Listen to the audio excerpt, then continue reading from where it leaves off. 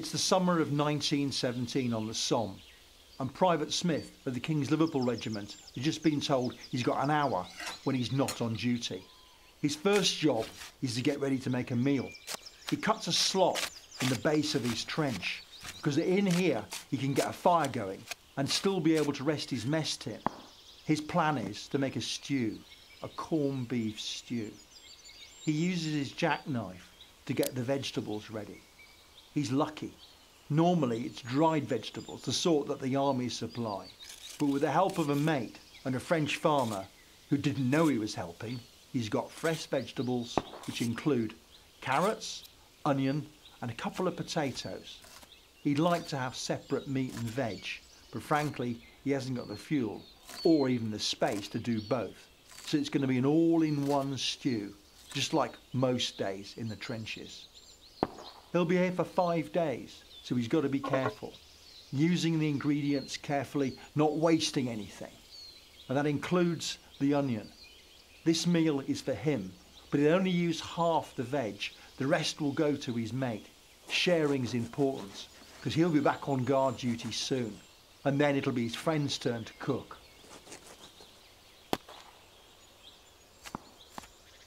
He now puts everything in the mess tin, adding a bit of fat which will come off the corned beef when the tin's opened. Everything is as small as possible so it cooks quickly. The quicker it cooks, the better it'll be. He'll have time then to enjoy his meal and not have to hurry, or worse still, see it chucked away if he goes back on guard duty. He opens up the half-pound tin of corned beef. He will share this with his mate.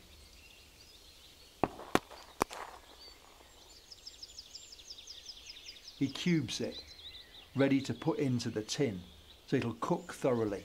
He doesn't want to overcook it, because it'll turn to a disgusting pink mess. He wants just to cook it through, adding water as he goes along, and perhaps putting in some smashed up biscuit, like large dog biscuit, as a thickener. It absorbs the flavour and improves things. His next job is to cut up his sandbag. He soaked this in candle wax. He adds it to the already burning fire, and he can start frying off the meat, cooking the vegetables, and eventually pouring in some water to produce a thick, hopefully tasty stew. He stirs so it doesn't stick, or worse still, melt the tin on the outside of his mess tin.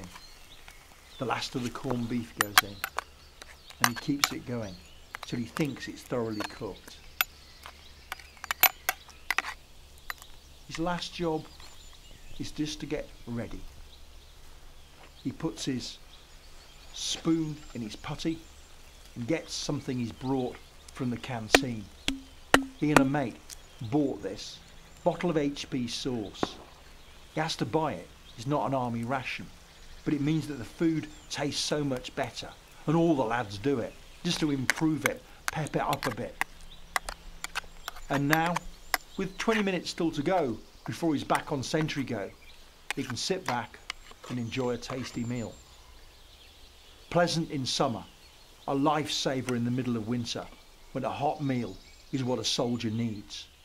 Without food, a soldier can't fight.